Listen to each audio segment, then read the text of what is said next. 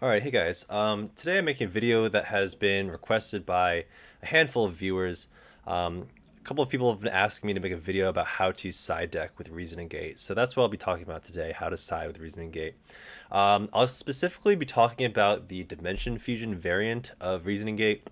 The things I say today may be applicable to other variants of Reasoning Gate, like Stein Gate, but you really should take it with a grain of salt because the thoughts that I'm about to provide are mainly catered towards the Dimension Fusion version.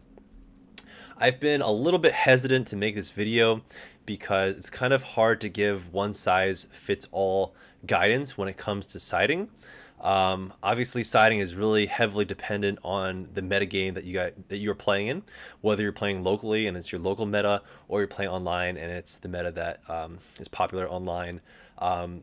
It's really hard to give one size fits all guidance when it comes to siding. Not only that, it's also dependent on how you've built your deck as well as your play style. So really take everything that I'm about to say here with a grain of salt. This is just my thoughts and philosophies and approach to siding with this deck. Okay, with that out of the way, I do want to point out a couple things about the Reasoning Gate deck with Dimension Fusion.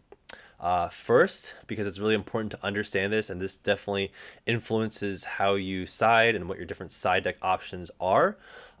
So it should go without saying that this is a combo based deck, right? Therefore, you have combo pieces and certain cards that you need in the main deck for the combo to function and for the deck to function, right? Like, first of all, you need chaos monsters, you need light and dark targets, you need Dimension Fusion, you need Monster Gate, you need Reasoning. Debatable whether or not you need Reasoning, but you definitely need Monster Gate, and you definitely need light and dark targets, chaos, and Dimension Fusion. And you can't really take these out of the deck without affecting how the deck functions and how smoothly it runs, right?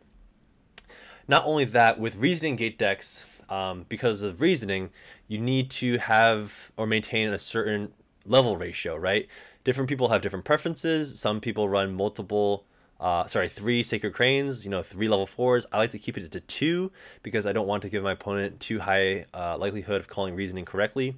But the main point is you don't have a whole lot of flexibility with the levels of the monsters that you play, and this is relevant because a lot of the best side deck cards are monsters, and specifically level 4 monsters, right? A lot of the best ones are level 4. Like Tribe Infecting Virus would be a good side choice for this deck if it weren't level 4, right?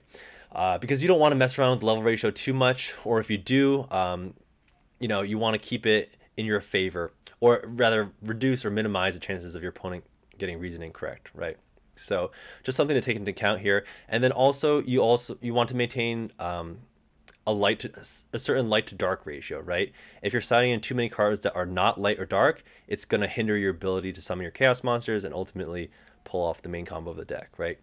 So because of these reasons, the side deck options for this deck are a lot more limited than for other decks. Like, I think the side deck is pretty inflexible for this deck in comparison to other decks, even in comparison to the Steingate version of this deck. One really simple call out, one really obvious call out is that, like, Nobleman conflicts with Dimension Fusion because you're feeling your opponents removed from play, and then when you Dimension Fusion, they'll get them back. In the Cyberstein version, that's not a problem, right? The Cyberstein version also has the potential to OTK with just one monster. This deck needs to attack with multiple monsters. So things like this, affect your side deck choices. So just want to call that out in the beginning of this video as well. What I'll be doing in this video, I will be going over cards that opponents typically side against this deck, because when siding, it's equally, if not more important, to side for the cards that you expect your opponent to side in against you, as it is to side against the actual deck that they're playing. So I'll be reviewing cards that a lot of people choose to side in against this deck, and some of the most potent or impactful options against this deck. Then I will be going over a list of all the cards I could think of that you might want to side in your sideboard for this deck. And then finally, I'll be talking about my specific side deck and how I use it. So with that, let's go into the cards that a lot of people choose to side in against Reasoning Gate. And these picks are not specific to the Dimension Fusion one necessarily. I think a lot of these are just cards that if people have it in their sideboard, they would likely sided in against any Reasoning Gate deck, except maybe Kaiku.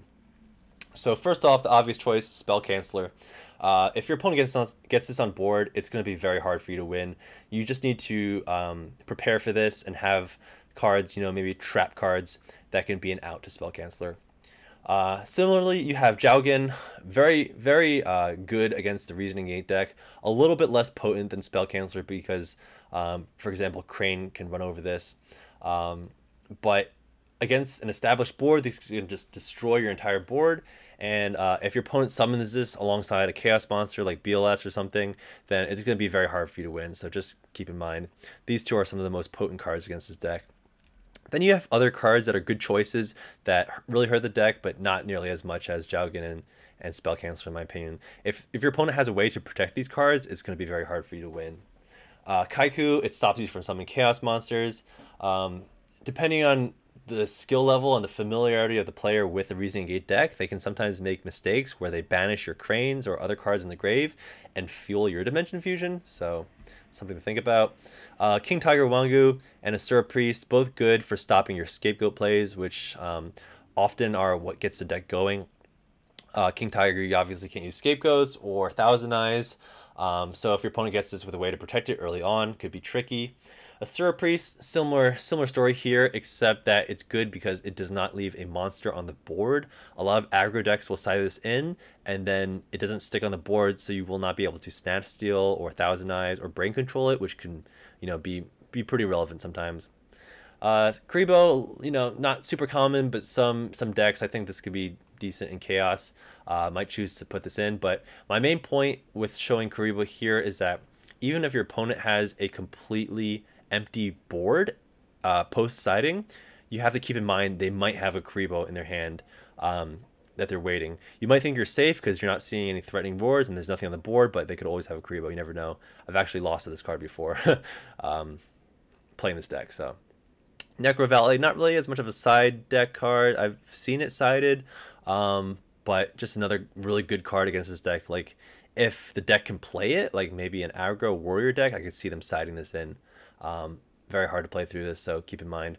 Then you have Curse Seal and Magic Jammer doing similar things here, stopping your power spells. Forbidden Spell being a little bit more potent because it keeps you from using any of that spell for the rest of the game. Then you have Threatening Roar, common side deck. This is just generic side deck card against any OTK based deck, especially the Steingate one as well. So yeah, just be aware of that. And then Waboku doing a similar thing to Threatening Roar, right? Very similar. Yeah, so these are the common cards I see people siding in against Reasoning Gate based decks. So you have to plan your sideboard around the potential that your opponent might put these in, right? Now I will be going over all of the possible side deck choices I could think of. This might not be an exhaustive list, so if I've missed anything really important here, please do let me know in the comments. But these are all just cards that I've thought about or have experimented with that I think could be viable options for the Reasoning Gate deck, specifically with Dimension Fusion again. The first 3 rows are the more viable picks that I would recommend. The last 2 are, just random texts or just really food for thought. Like, I'm not really sure I would recommend any of these last 2 rows, but they're just there, maybe to plant some seeds and just food for thought. So this is an order of matchup. So I'll just go through the list and kind of explain the different choices and why you might want to play them. The first few cards are for warriors or for aggro decks. You have Cypher Soldier, also called Kinetic Soldier. This is good because it's level 3, so it doesn't really mess up your level ratio at all. Not that great because it's Earth attribute.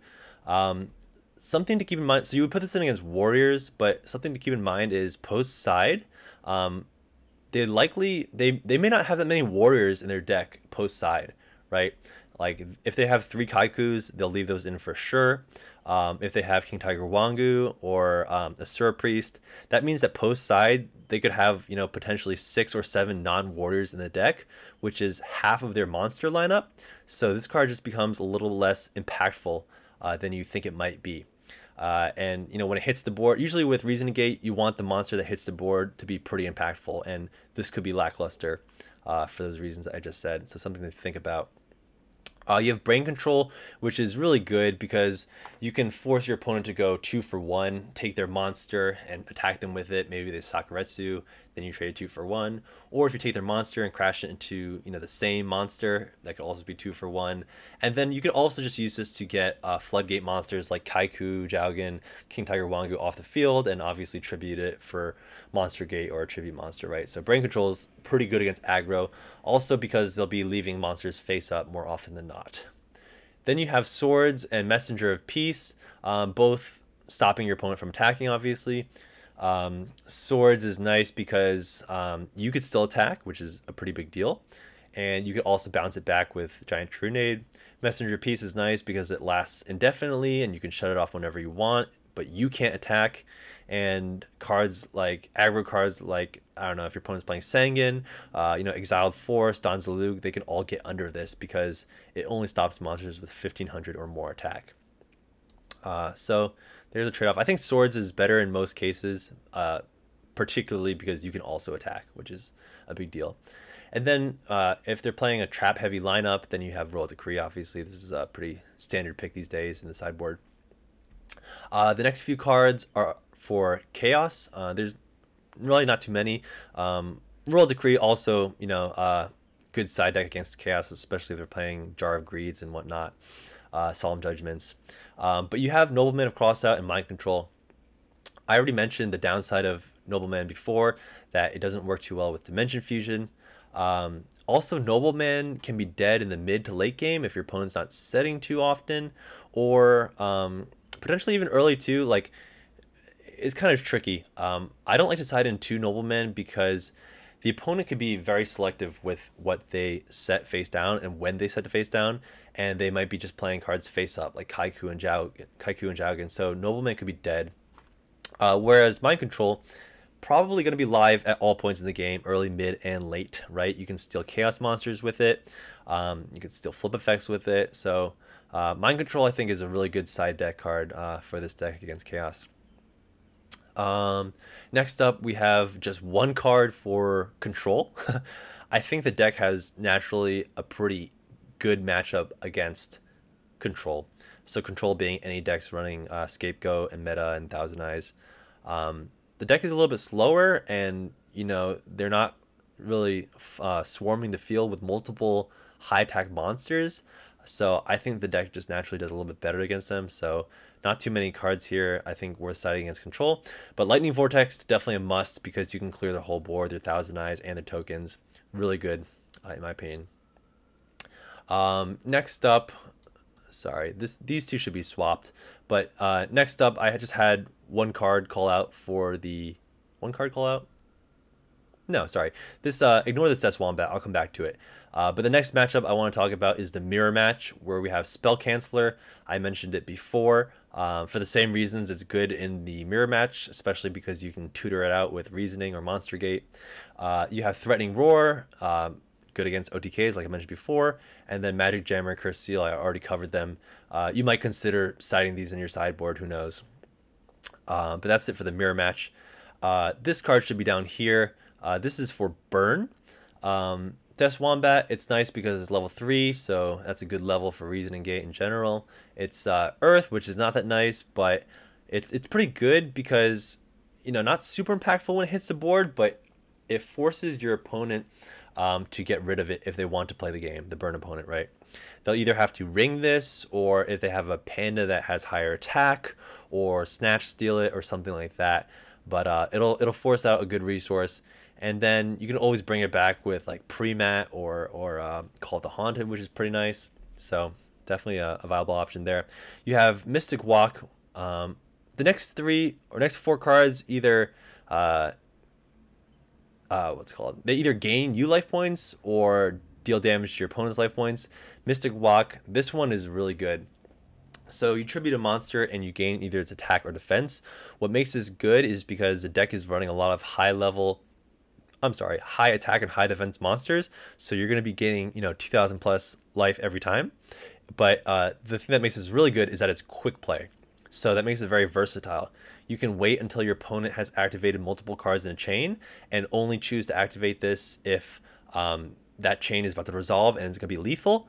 and you can maybe even hold it if it's not going to be lethal. You can also activate this. Sorry, you can also activate this in the draw phase.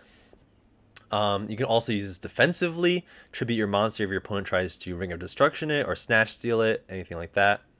And then the final reason why I think this is particularly good for the Dimension Fusion version of Reasoning Gate is because, you know, it serves a similar purpose as Metamorphosis or Monster Gate in the fact that it helps you get your Dark Magician of Chaos off the field and in the Banish, so you can bring it back with Dim Fusion.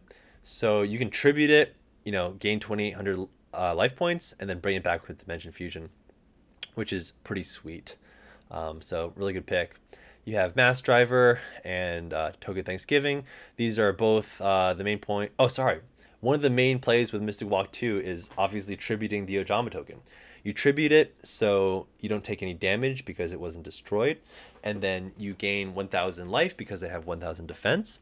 And then you're also just saving yourself 300 because when that token would have been destroyed, you would have taken 300 damage, right? So right off the bat, you're saving yourself 1,300 life points by tributing the token. And then if you're doing it in response to your opponent's Panda attack or just desserts, you're actually saving yourself another 500 life points. So that's actually, you know, 1,800 right off the bat that you could potentially be saving. And then if your opponent's activating things like Secret Barrel, then that's even more life that you're saving. So yeah. Mass Driver, Token Thanksgiving, both ways to get the tokens off the field. Keep in mind that Token Thanksgiving destroys, so you will be taking, you know, 300 damage for each token you've destroyed, but you gain 800. So if you kill 3, you take 15 and gain 24. Sorry, you take 9 and gain 24, so you go plus 15, right? This card also should have been called out when I was talking about control. Could be used for getting rid of your opponent's tokens as well. And then you can also get rid of your own scapegoat tokens, and the life that you gain could be relevant because that could basically pay for another Dimension Fusion. So the only thing is it's not quick play, right? I think being quick play is a very big deal. Speaking of quick play, you have Poison of the Old Man. Either gain 1,200 or inflict 800 to your opponent. A lot of the reasons that I was saying Mystic Walk is good and that it's quick play and, you know, very versatile apply to Poison of the Old Man as well. And then, you know, some burn decks are actually playing Solemn Judgment, so the burning for 800 may become relevant, you know. But yeah. And then finally you have Hollowed Life Barrier. So this is basically like Waboku, except you also don't take any effect damage and you have to discard a card. Pretty nice. You know, it's obviously chainable because it's a trap. It's a little bit slower because it's a trap. You can't use it on your turn. But it's pretty nice because you won't take any damage for the rest of the turn. So would consider. Something to call out here is that the original text of this card says nothing about the monsters not being destroyed by battle, but in a similar way to Waboku, it was kind of like implied in the card's effect that monsters are also not destroyed by battle. So you don't take any effect damage and your monsters cannot be destroyed by battle. Pretty cool card. I think in most cases Threatening Roar, like this one's cool because it's good against both OTK and burn, so it's a little bit more versatile, but you're discarding a card, right, for cost. So just things to think about. Okay, so those are all the main matches that, you know, I want to talk about, you know, the main meta decks. The next several cards are all just like generic side deck cards you can consider. You have Cyberstein, which is, you know, a dark, which is nice for your chaos monsters. It's also level 2, which is nice. I would consider siding this against decks where, you know, a fusion monster could be crippling for the strategy. Like in the mirror match, sometimes just bringing out Last Warrior from a different planet is enough to win you the game outright. So you can consider siding Cyberstein for that. But the 5,000 life points that you have to pay definitely conflicts with Dimension Fusion. So, I mean, that's kind of obvious, but yeah. Next up, you have Injection Fairy Lily. Could be good against aggro. It could be good to get rid of monster floodgates. You know, it's level 3, which is a nice level. Earth, which is non-ideal. But I feel like the 2,000 life points is quite steep. I feel like if you're going to play this in Reasoning Gate, it's probably better in the Stein version of Reasoning Gate. Because that deck is a little bit more potent in terms of OTK potential than I think the Dimension Fusion one, to be honest. And, you know, maybe the 3,400 extra damage is enough to get you there. Moving on, we have Tribe Infecting Virus. It's unfortunate that this is level 4, like I mentioned earlier before. Otherwise, I would definitely side this. Could be good against control. Also really good against chaos because they're running a lot of spellcasters. They're running, Chaos Sorcerer, Magician of Faith, Gravekeeper Spy, Jaugen, Kaiku. Those are all spellcasters. So Tribe could be a good card to out monster floodgates or problems that are monsters, especially because if your plan is playing Royal Decree or Judgments, sorry, not Judgment, Royal Decree, they could stop your trap outs, right? And Spell Canceller obviously stops your spells, so Tribe could be good for those situations. Next up, you have 1-for-1 removals, or Book of Moon, not really removal, but kind of pseudo removal.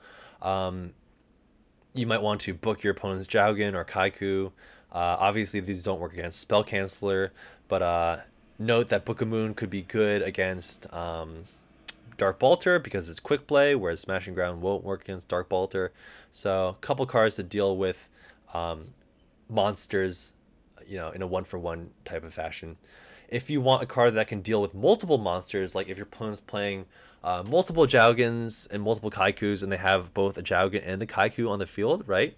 Smashing Ground and Book Moon isn't going to cut it, right? So you have Swords of Concealing Light, where you can flip all of your opponent's monsters to face down defense position. Something to think about. I personally have not tested this, but something to consider if you're afraid that your opponent is going to have multiple floodgates that keep you from playing the game. Next up, you have MST in the sideboard, possibly against Burn, because they're playing things like Level M Area B, Swords of Revealing Light, Wave Motion Cannon, things that don't get stopped by Decree. So it's good to have the extra spell and trap removal. Delinquent Duo, you can play this in the sideboard. A lot of Reasoning Gate players opt to not play this in the main board because it does not further your combo. It slows your opponent down potentially, but it does not get you anywhere closer to your combo. It's also not good against Chaos because you're playing Thunder Dragons and other monsters that they want to be in the graveyard. But if you're playing a deck that gets particularly hurt by Delinquent Duo, like another combo deck, like the Mirror Match, then you can consider siding Delinquent Duo, especially if you're going first. Would consider siding Delinquent Duo against the Mirror Match if it was in my sideboard. Okay, next up we have some generic trap cards that are just good removal. You have Compulse, a super flexible card, really good card to out Thousand Eyes and Spell Canceller and Dark Bolter. Super flexible in that you can also bounce face downs with it. You can also bounce back your own chaos monsters to kind of protect them. Like if you summon a BLS and you're afraid that your opponent's going to snatch steal it or something, like you can have compulsory to protect it. And then Mirror Force, Ring, and Torrential. Mirror Force, pretty good against aggro. Ring, just generic removal. I don't like that it also burns yourself, which becomes relevant because you're playing Dimension Fusion.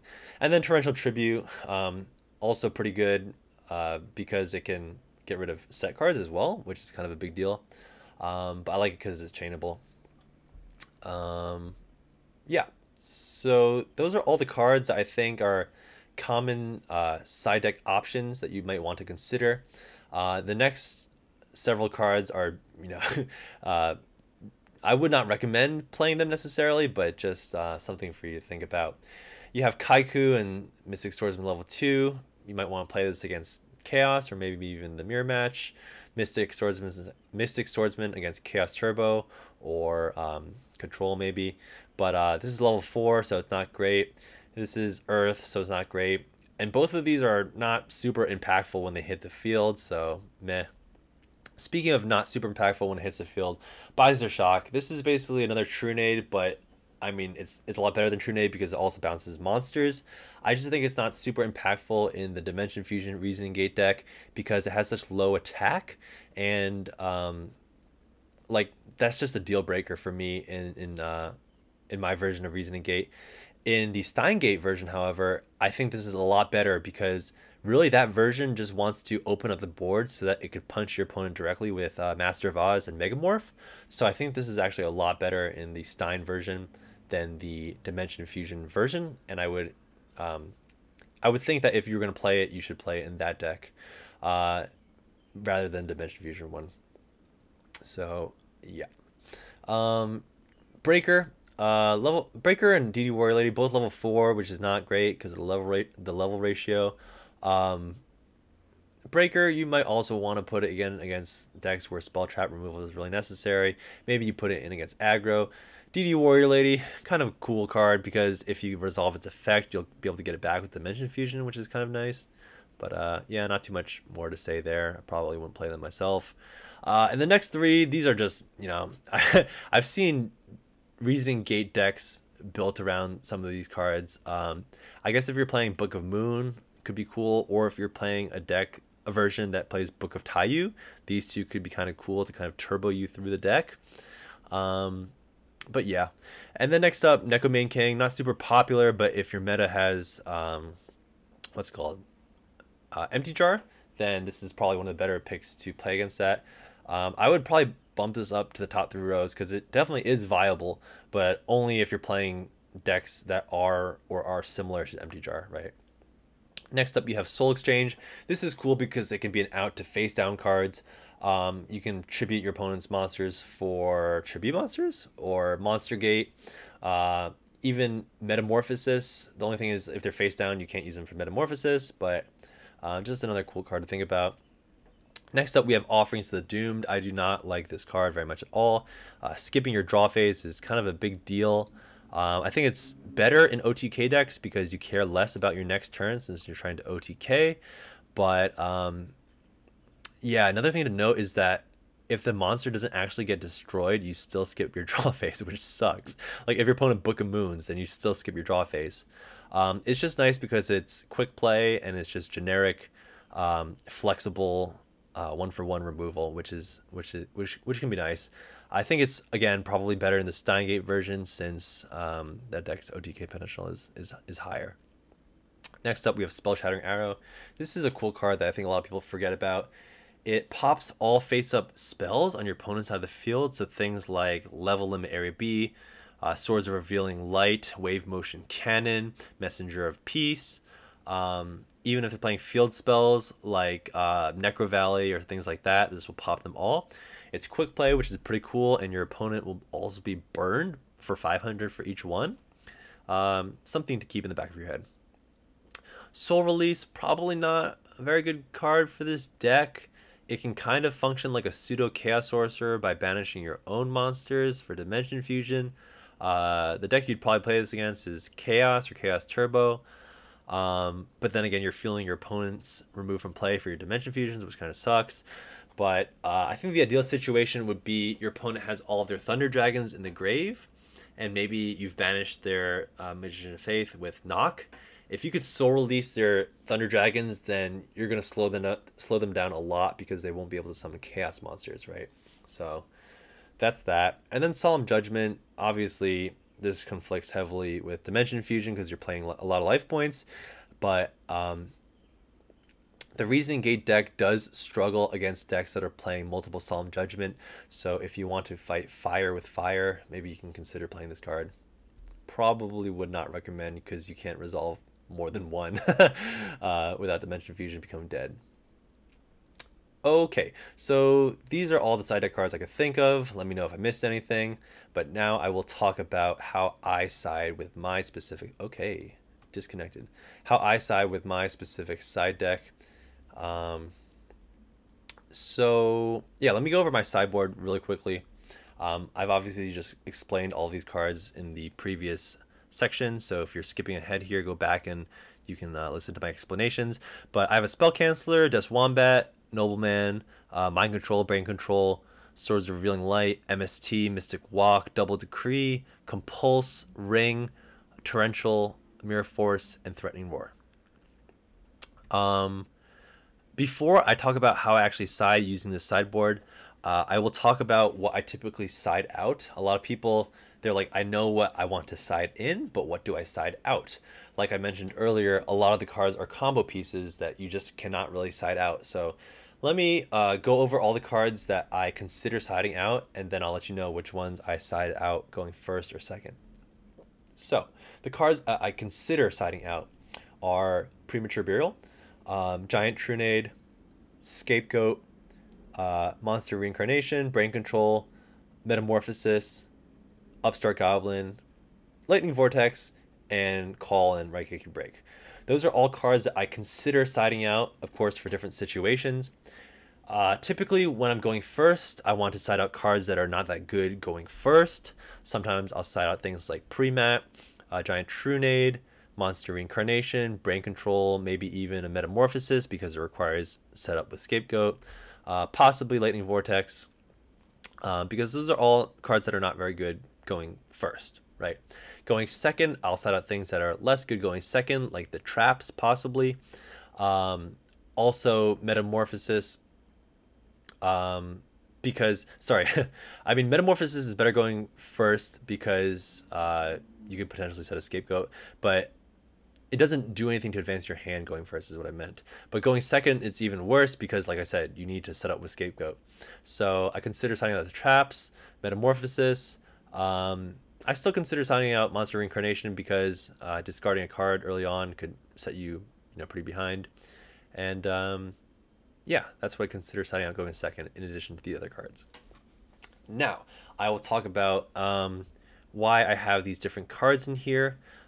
First thing I want to say is that the side deck is mainly built to deal with aggro or warriors, chaos, burn, and control. Yeah, mostly all the decks, but like I said, the deck has the easiest time with control decks. So, oh, and the mirror match, of course. So for the mirror match, I have Spell Canceller. I have what do I have here? I have Spell Canceller. I have Swords of Revealing Light. I have these generic trap cards, which I may decide to put in or not. And then I also have Threatening Roar.